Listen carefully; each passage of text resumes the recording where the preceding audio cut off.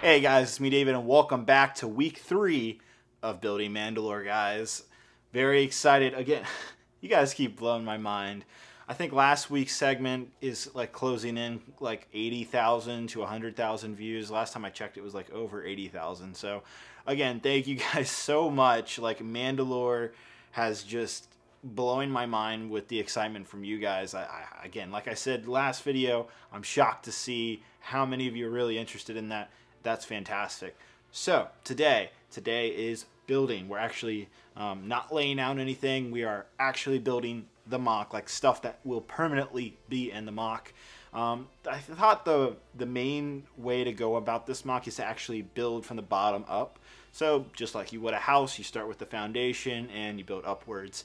Same kind of concept. I'm not going to rush into any walls or any particular areas. I think starting off with the main courtyard, the snot kind of technique, along with some tile work and just actually a lot of different methods for what we're going to be doing in that courtyard is kind of what we're focusing on today.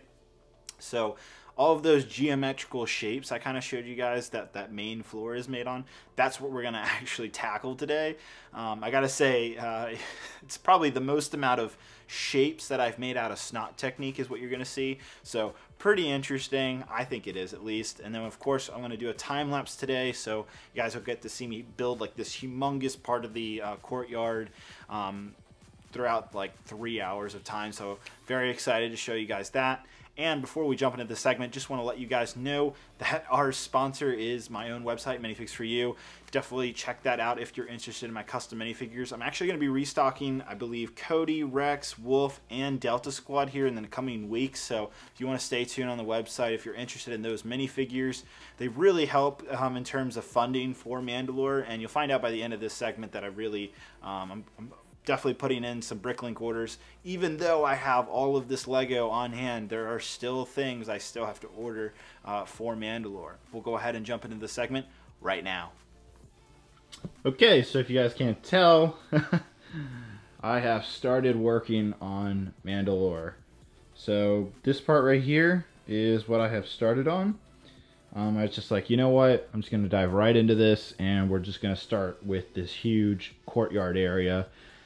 Mainly because it honestly makes the most sense. If I start building buildings all the way around it, then it'll be hard to like actually like place things over here and build those stairs and such. So it makes sense to actually get at least most of the courtyard done, the main floor, so that way I'm not like in a real tricky position trying to build things over there. So it makes more sense to just start here. I know everybody wants to start seeing the buildings and all of that, but that will come probably in like a week or two. But yeah.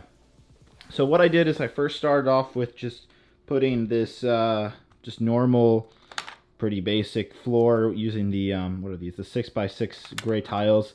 Frankly enough, I don't know if you can see them over there. They're in that bin. But I have like hundreds. I believe I bought like 1,000 of these off online pickup brick from Lego.com. It was literally years ago. It was when they were selling them for like 30 cents each, and now they go for like $1.50 each. So I got really lucky with that. So I have a whole bunch of these that I've never really fully utilized in any MOC yet. So that's exciting. So I went ahead and just did a whole line of these down this way, and the reason why I decided to do this is, well, one, it looks fine, but two is I wanted just kind of this blank space area for when we build those platforms out this way. We'll have basically this is almost like empty because it's really easy to tear this up and all of that, so it's giving me that freedom so when I need to build those outer platforms that it's not going to be too tricky. And it also acts as a kind of a barrier for when I'm working here, parts don't come flying off onto the ground or anything like that, so also helps in that regard as well. So what are you looking at right here? So this is the beginning of the courtyard, is this whole area right here. I cannot tell you how long I have spent on this one gray area with the tan. I spent literally 4 hours just trying to figure out how to make this correctly. And what I'm specifically trying to make is, and I'll pull my phone up, you can see it right here. It's this dark, like you can see the dark tan. It kind of looks almost like a navy blue, but I'm just going to use dark gray right here. Just because there's a lot more. I have dark gray available and I think it looks fine. But yeah, no, I was trying to create that shape and I went through so many different, you know, pieces and iterations. Like this was a wedge plate at one point, and ultimately I tore apart some of my Mandalorian speeder right there for these parts right here, so I could make this. It's kind of like a snot tile. It's like a mix of all techniques, honestly, and everything just kind of fits in perfectly. The reason why, so here's a little fun fact, is if you have tiles like this underneath, right? You have tiles right here. If you put a snot pieces, so like a 1x4 brick, it sits flat, but it's slightly less elevated to the tile. But if you put it on studs like this, put it on studs like that, then it will actually be the exact perfect height to the tile, so it all looks like it's blended together and matching. And I did the same thing right here as well to create this kind of flowing shape. It's obviously not perfect to what it looks like here, I do know that, but it's about as good as I could get it, honestly. I spent so many hours coming up with so many iterations, and I think I finally got it to where I like it. Now, I'm sure a lot of you will ask, why are you leaving the studs like this? I think this is something I like, where it's a nice kind of blend of snot technique, of tiles and studs, so that way we'll have, you know, some areas where the Mandalorians can actually stick and they won't be constantly falling over. So I put a lot of time into this one little area. Hope it was worth it. I think it looks good. I do realize that obviously in the photo it's all on the same level, so the tan should be here, but there's no real way of doing that. For so many reasons, I won't go into it, but I've tried. I have tried.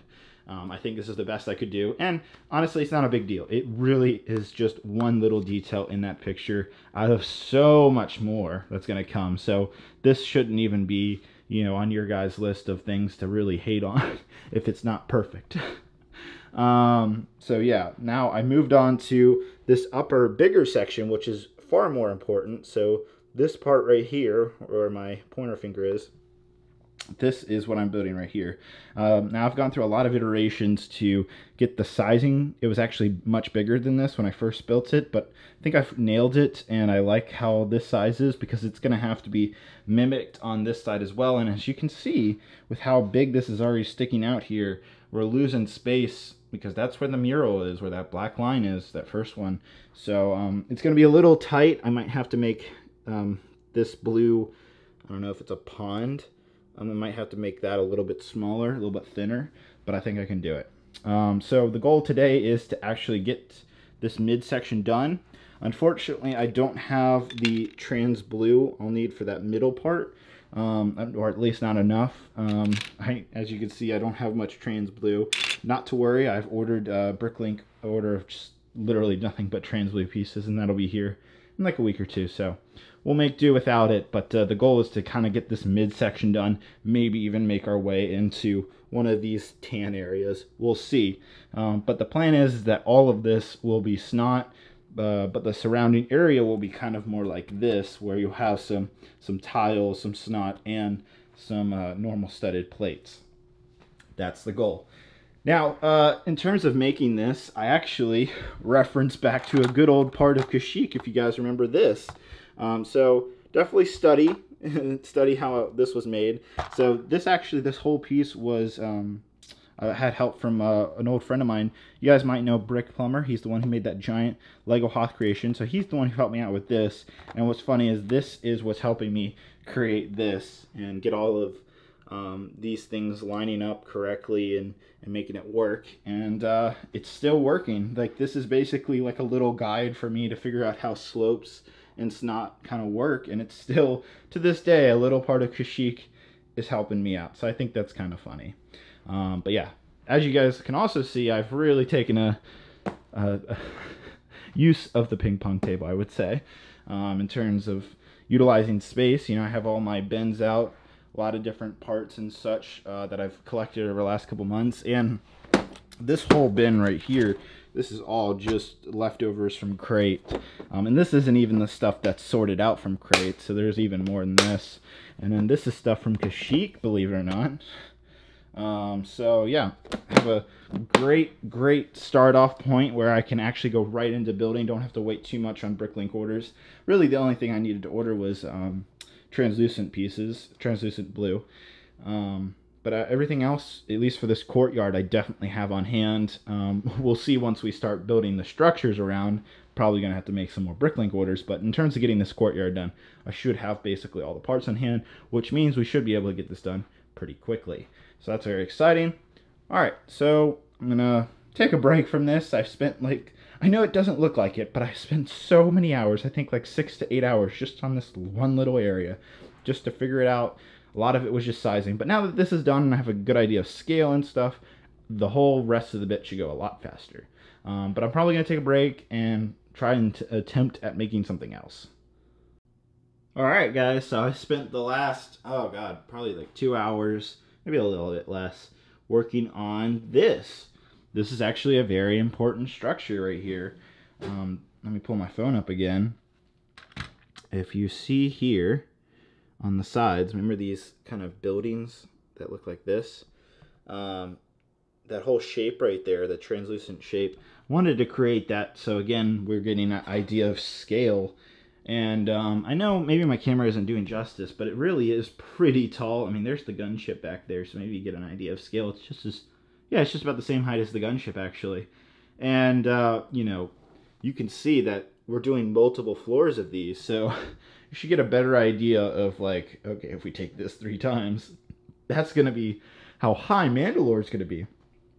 You know, this is going to be a very, very big mock, and I'm very happy to finally see some more progress again, some more prototyping. You guys know how I like to do that. But yeah, I'll just show you. It took me a little bit of time to kind of figure out. The hardest part was just kind of getting this piece kind of centered perfectly in there. I had to use some modified plates there to kind of correct it and get it in the middle. But it looks good, so I'm happy with this design, so I'm probably actually going to stick with it. Hope you guys like it too. You know, if for some reason you don't think it looks like it, I know it looks very thin in the iPhone here, the iPhone photo. I know these pieces look very thin inside that glass, and this looks a lot thicker in person. But you also have to keep in mind that those are little tiny people, so the scale of these things is a lot bigger than you guys might think based off that photo. But yeah, so they'll be, based off the photo there'll be 6 on each side, so I have to make 12 of these. Like I was saying just a little while ago, this is all the translucent blue that I have on hand right now. I've ordered a lot more, so don't worry about that. More is on the way. In the next week or two, I'll have that order. But this is a great start, so we can finally get a better scale of Mandalore, I think, a little bit. So we'll have 4 on the bottom here, and there'll be another 2 on the second floor. But this is exciting. I can finally get an idea of okay, that's how that's going to be, and now I can start scaling other things around this. So yeah, it's a great starting off tipping point. Hope you guys like the design. I'm very happy with it. I think it looks really good. Looks Mandalorian, I think. Looks really good if you put the Mandalorian speeder. Looks really good next to it, I think. I know it's something little, but also complicated, but also important all at the same time. But it'll be worth it. All right, so now that we have that design done, I'm going to probably actually come back to this, and we're going to try and see how much work I can do on this. And I'm sure you guys want to see it. We'll jump into time lapse. I'll build this, and we'll see what it looks like. So let's go.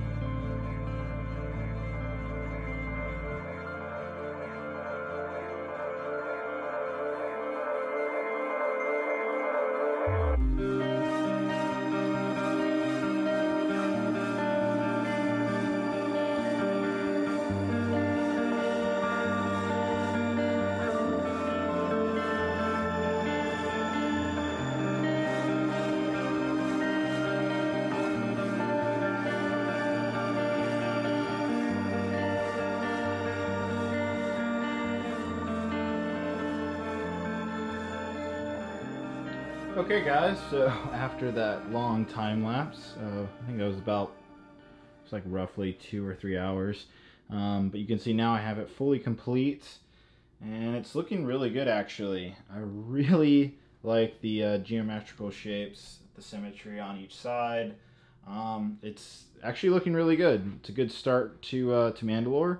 Also very happy to see that basically all of this Lego is shiny and brand new. This is all from Kashyyyk, guys, and I'm surprised there's no coloration, no scratches. You can literally see my camera. It's like super shiny looking.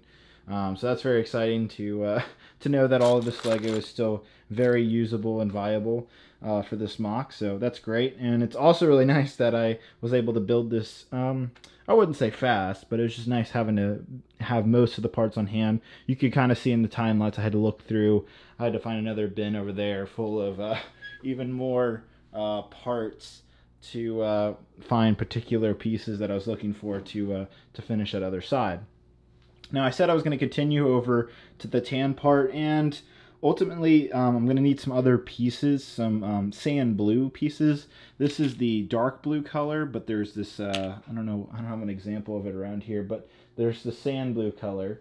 I think, yeah, that's the color right there. So I need to get some of those pieces because I want some sections that are sand blue in between that before I continue over. But I did want to put this together and give you an idea of kind of what that's going to look like. I'm actually probably going to swap these slope pieces out with what I've kind of been doing here with these type of slope pieces. So I'm going to use this right here, this type of tan piece, so have this type of slope rather than how it is right now. It's more of like a 45-degree angle rather than, I think this is like a 15-degree angle. But unfortunately I didn't have any tan pieces in the inverted slope version of this, so I'm gonna have to make a order to Bricklink. And speaking of tan pieces, this is like all I have on hand of tan. This is what was left over from Scarif actually. So I was just seeing what I had on hand. I had a bunch of these pieces right here, and they're pretty handy. So I'm probably actually gonna use these to build out this whole side section on both sides right here. So it's going pretty well actually. Unfortunately, can't do too much more today with this, but now you have a pretty good idea of what I have in mind. Now the other thing is, you'll notice that there is not any room right there. So what I'm going to do is slide this down 5 studs. Yes, 5 studs. And then I'll have one thing of gray brick going across here. That'll give me, I don't know, like 12-ish studs to work there. That's really not much to work with that other kind of it's supposed to be another like trans blue area in front of that mural. So I'm gonna have to squish it or something to make it work. But I mean, hey, I think it'll ultimately look better that way, because how I have it set up right here, you can kind of see it's almost centered. Look at the white portion, you can see it's almost centered to the gray base plate on each side. So it's coming along pretty well. By the way, this white portion, this is totally temporary.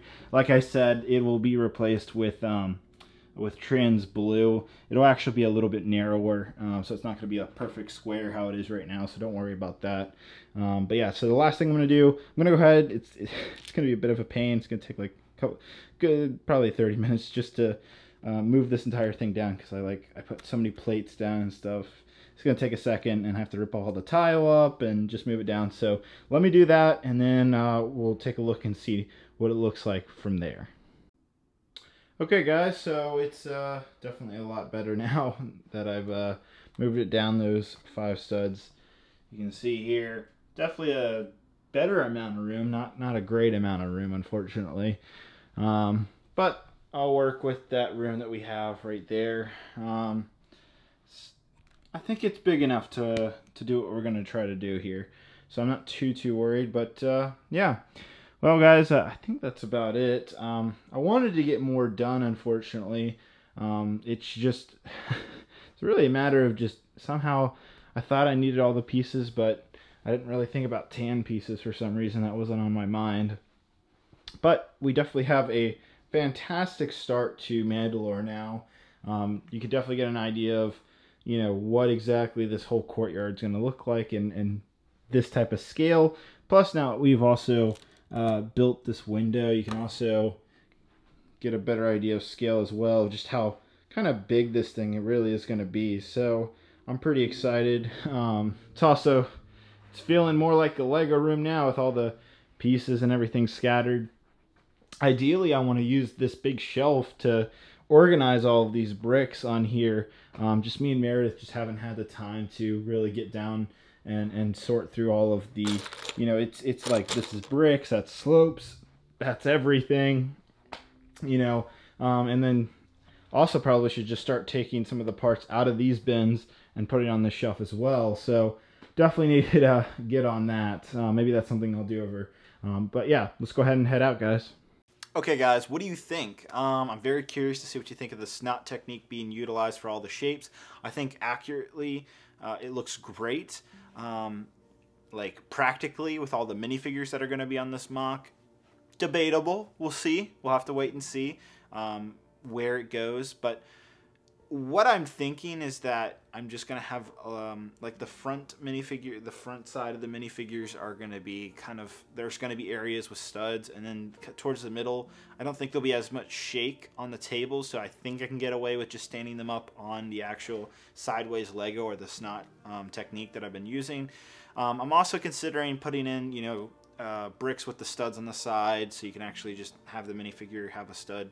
They can stand there. I might put a few of those in there, but I'm not going to put a bunch because I have no idea the battlescape exactly where things are going to go. I really like to build mocks first before I put minifigures down, mainly so that I could see the whole creation. I'm like, oh, wouldn't that be cool if we have those troopers coming in that way and the Mandalorians kind of fighting this way, and kind of creating like a natural-esque look, where is if I'm deciding right now where to put minifigures, I might kind of lose some of that along the way.